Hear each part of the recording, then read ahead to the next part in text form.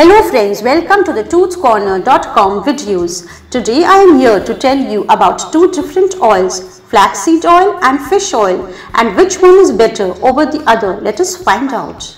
It is confusing to decide which type of oil is right for you. From the variety of oils available in the market, you are in a dilemma between the flaxseed oil and the fish oil. For you, both the oils are good, provide useful nutrients and cure many diseases. Now let us find out which oil is better. Firstly, both the oils contain omega-3 fatty acids, but the acid in the fish oil is superior to the acids in the flaxseed oil. Fish oil contains long-chain omega-3 fatty acids, that is EPA, or eicosapentaenoic acid, and DHA, that is docosahexaenoic acid, that is useful to consume and found in abundance in fish and shellfish. You shall consume fish oil when you have rheumatoid arthritis, depression and inflammatory bowel disease. Furthermore, the intake of high amount of fish oil lowers the high triglyceride levels.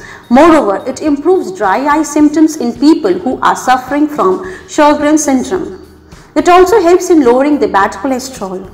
In contrast, if you consume flaxseed oil that contains high amount of omega-3 fatty acids, namely ALA, alpha-linolenic acid, which is present in plants like flaxseed.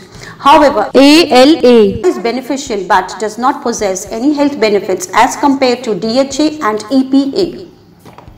On the contrary, ALA is beneficial only when it converts to EPA or DHA, but surprisingly, the conversion process takes a lot of time in humans. In other words, flaxseed oil is not beneficial to the body. Thus, it works as a supplement which does not get EPA and DHA from the fish oils. Similarly, chia seeds also contain high amount of omega-3 fatty acids, much more than found in salmon and gram. But they are mostly ALA, that is non-beneficial to you.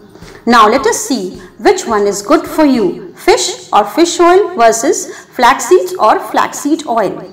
Eating supplements of fish oil and flaxseed oil may not reduce any risk of cardiovascular diseases, but the benefits are noteworthy when you eat them in a natural form. On the other hand, if you consume fish regularly, it helps in lowering the risk of cardiovascular diseases, whereas eating raw flax seeds helps in reducing the blood pressure.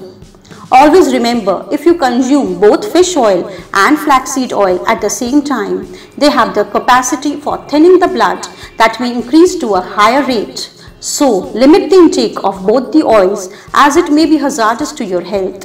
Thank you.